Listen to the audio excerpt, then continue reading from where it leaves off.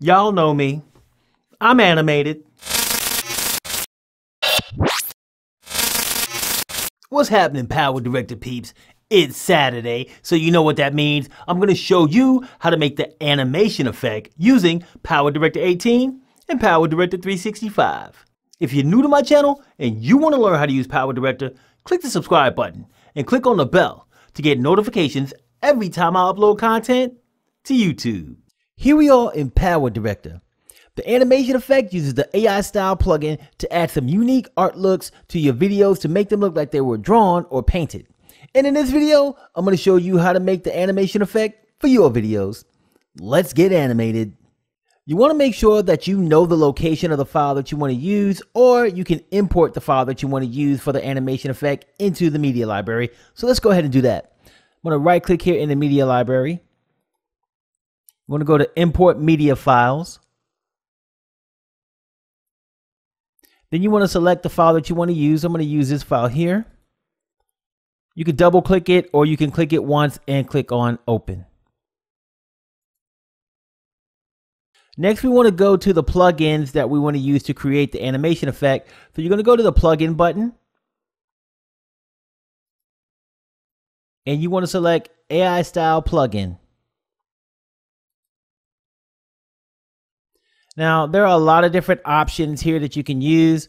There's one for Manet and Monet. You got Impressionist. You got Vincent van Gogh. And you got Chinese traditional paintings. For this, we're going to go ahead and use the Impressionist. And we're going to use painting 1. So I'm going to left click on that. Now, it shows a little preview here in the preview window. It shows this chair and this book. And if you hit play, it actually shows you what it's going to look like when you apply the animation.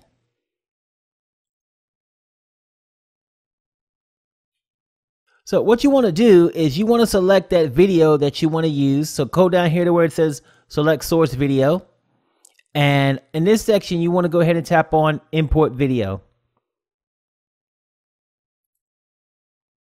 And then you want to select import from media room. And here's the video in the media room. We're going to click on that. And then you can click on OK. Now at this point, you can click on the frames to see what it looks like at different frames. Or you can drag it to a different frame and look at it.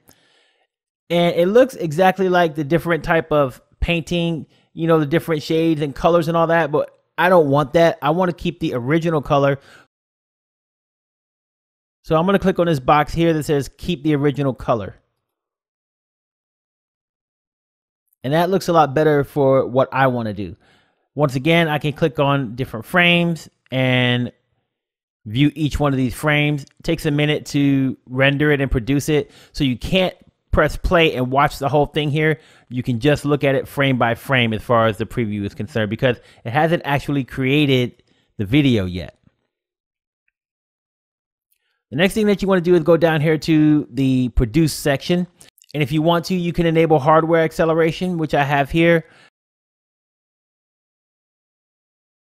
So I'm going to leave it selected like that.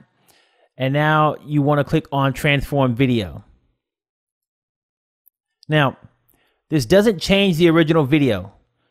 What it does, it creates an additional video that has the animation effect applied to it.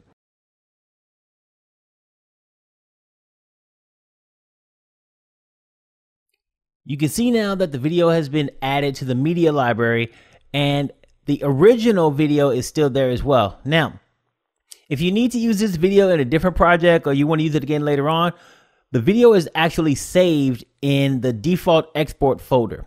Now, you can find the default export folder in the preferences menu.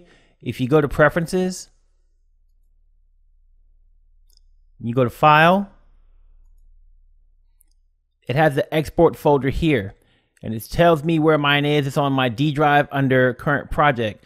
So if I go to that location using the file explorer, then that video should be there.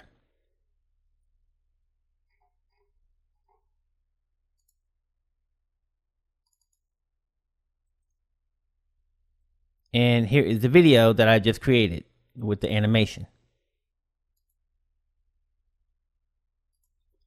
So let's go ahead and drag this down to the timeline and click on play.